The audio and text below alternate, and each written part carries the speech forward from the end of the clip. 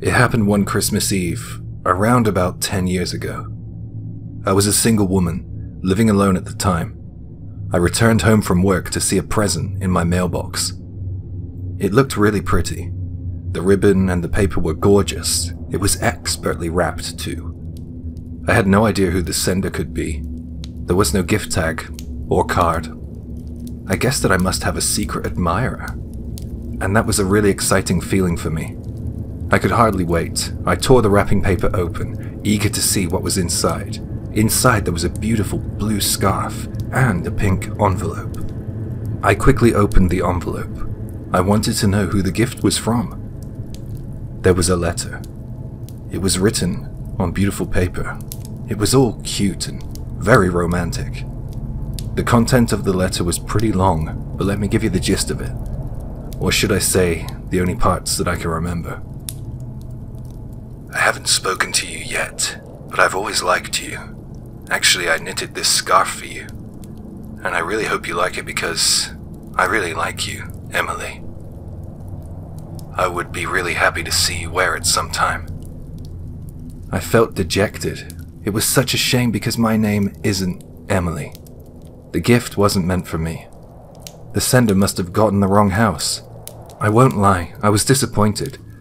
I was already creating the plot to a romantic comedy in my mind, starring me and the mysterious gift sender, until I got dealt that blow. I had the problem now of what to do with the Christmas gift for Emily. I didn't know any Emilys in the area, so I figured the best thing I could do would be to hand it into the nearest police station, so that maybe the sender, or Emily, could one day get their gift. I didn't have much choice. I didn't want to keep it. Emily could take the leading role in my rom-com. I'm used to being the supporting character anyway. I handed it in on the way to work the following morning. The policeman looked a little weirded out, but he accepted it as a lost and found item. I went home later that night. Yeah, I worked on Christmas Day. It's not that uncommon here. Anyway, I went home and I checked the mail, just as I always do, and I found a brown envelope in my postbox. It was unstamped, so that meant that it must have been hand-delivered. Interesting. I opened the letter, and there was a note. There were only a couple of words, written angrily, on a piece of standard paper.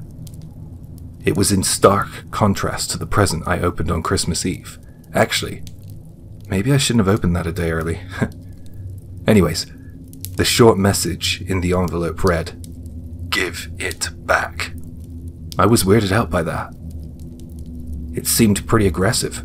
I thought about the situation, and I decided to put a note up on my mailbox to put an end to whatever was going on.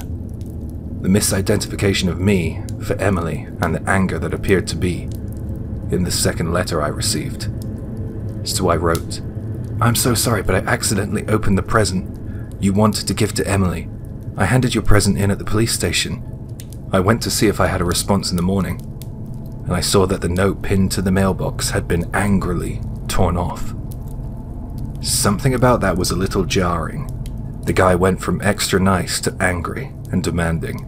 It just made me think, stay safe, Emily.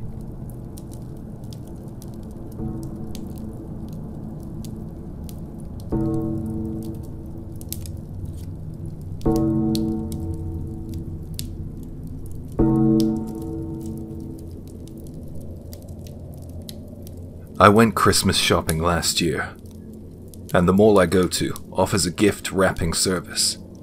Basically, you hand over your gifts and you are given a ticket, and then you give them a bit of time to wrap your presents, and then you come back later and exchange your ticket for your wrapped gifts. It's kind of like taking a ticket at the deli, or a lottery number. You need to make sure you hang on to that ticket to get the presents back. I'm sure you're familiar with what I'm trying to say. So, while I was in line to collect my presents, I had my ticket in my hand and I was scrolling through something or other on my phone. I wasn't really paying attention. Suddenly, I felt a tug to my hand and I felt something brush past me. I looked and saw that my ticket had been stolen. Nothing like that had ever happened to me before. I screamed and I started to cry. I'm a bit dramatic. I felt terrible. I felt sorry for myself because I'm a mother with 2 Christmas-loving elementary school children. I was absolutely devastated. I saw a child running off with my ticket. I was shocked to hear him celebrating and shouting to his mother, "I got it! I got it!" I couldn't do much as they both turned and ran. I stood there, totally dejected, thinking about the look I had seen on the boy's mother's face. She didn't reprimand the boy. She didn't tell him to stop and give it back. I guess she was used to it. Thankfully, one of the clerks in the mall saw the whole thing. The number on the ticket wasn't that difficult to remember either. I still remember it, 2527. And of course, when they ran it through the system, they found my name against the number. I even had the receipts of all my purchases to back up my claim, so I was really lucky. I can imagine others in my position could have been worse off, and I find that so terrible to think of at Christmas time. In the end, there wasn't an issue for me. I don't know if the parent and the child returned later to attempt to claim the gifts, but I have had some time to think about it. I think that the child couldn't get what he wanted unless he stole it. Maybe he was encouraged to steal what he wanted by his mum. If that's the case, then that's just sad. It's an event that makes me more sad than angry.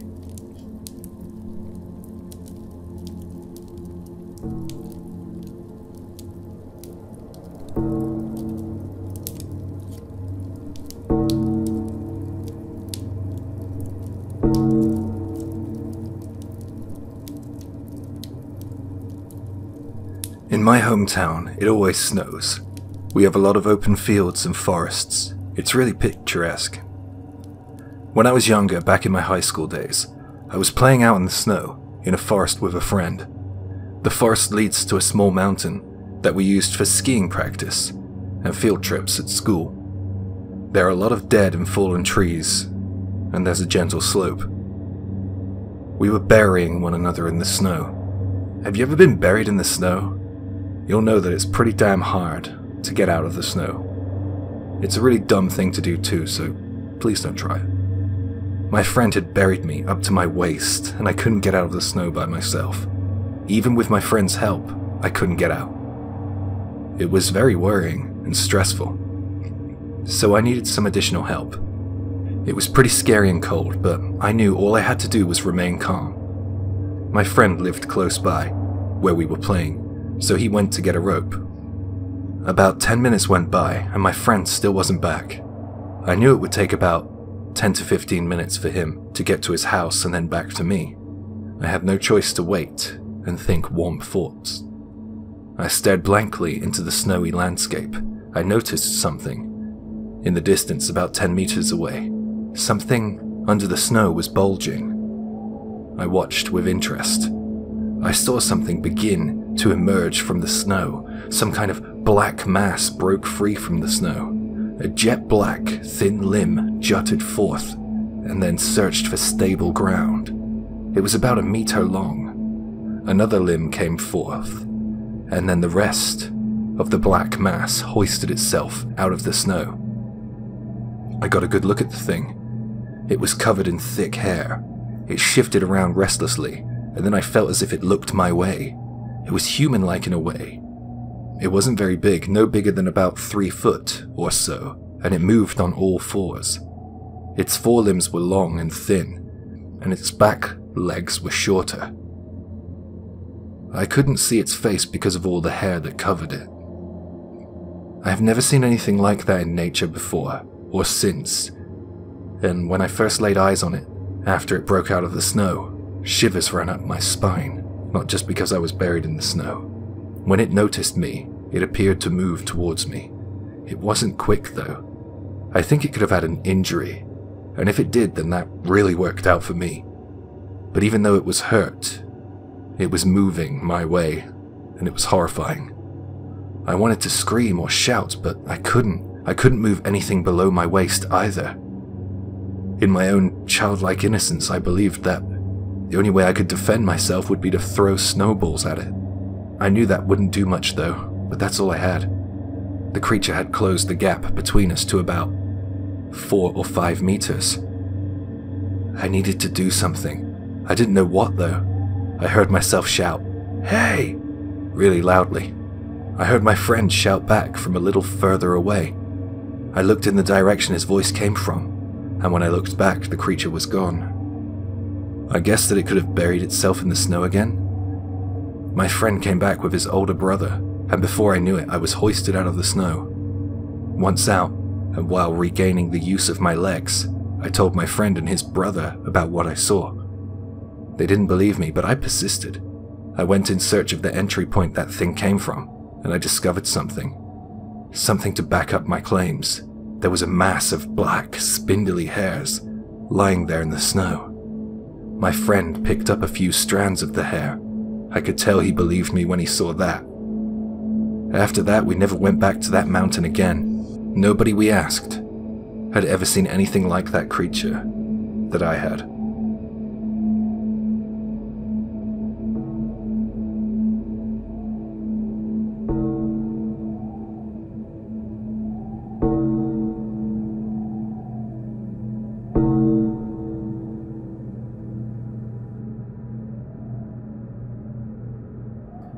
It was another lonely Christmas.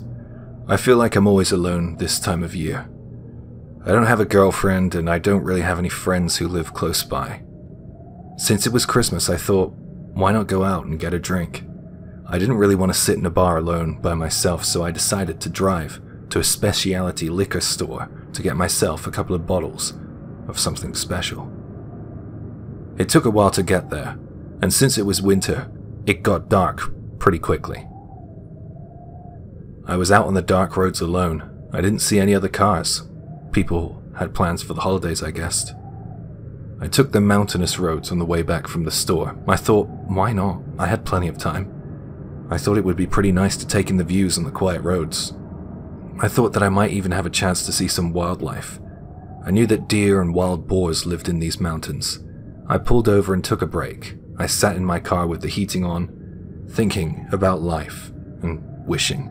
I got out of my car after a while because I wanted to see if I could see the stars.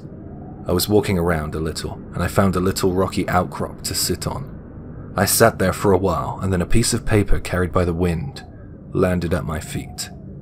This wasn't uncommon. Often in the mountains you can find scraps of paper, trash and pieces of clothing. For some reason that night I bent over and picked up the piece of paper. I don't know why, maybe because it was Christmas and I was bored. There was something written on the paper and it read, "Hey, you free tonight?" Some message written by some kid probably passed to someone they liked in a classroom somewhere. You know, like a love letter or something. Well, that's what I thought anyway.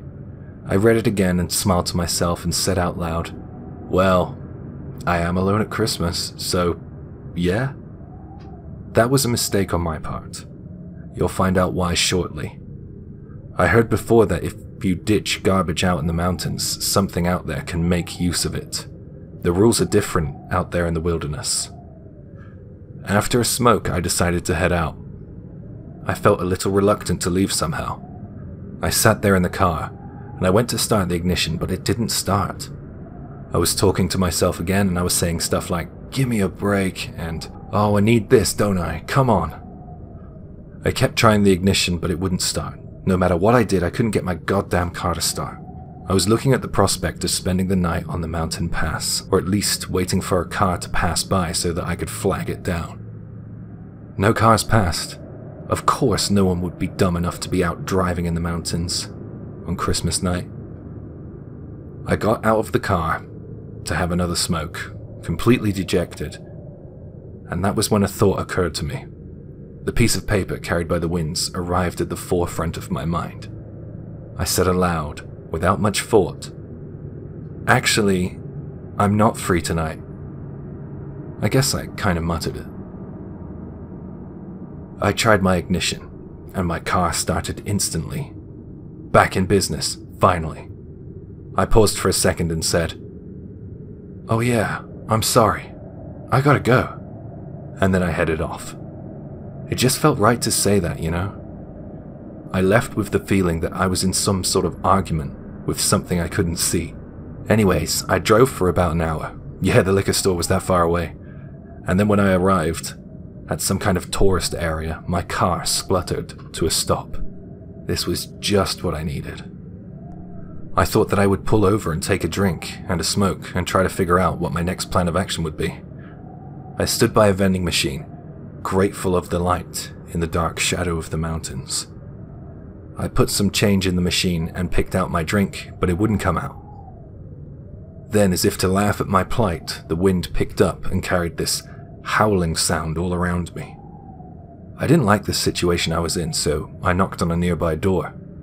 I stood there for a while in front of the house, but no one came to the door. I started to get a little worried about how I was going to get home. I went back to my car and grabbed one of the bottles of booze I brought at the store and had a drink. I went back to the vending machine to see if I could use its light to read a map that I had.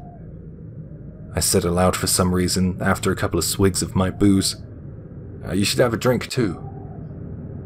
I went back to the car and started the engine. I know that was really bad of me and I don't make a habit of anything like that, but I thought that my car had broken down and that's why I drank. But when I tried the engine again, my car started perfectly fine. I was really happy, but a little perplexed. Anyway, I drove home without any more troubles, car or otherwise. I drank again when I was home. I carried on with the bottle I cracked by the side of the road. Once I drained that bad boy, I went out to the car to get the other one, but it was missing.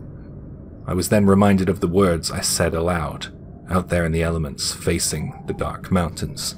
I think I had a conversation with something out there, and I'm sure that note started it all. Hey, I can't be that mad, right? Christmas is about spending time with someone, right? At least I wasn't lonely that night, but I was a little scared though. It was a weird experience.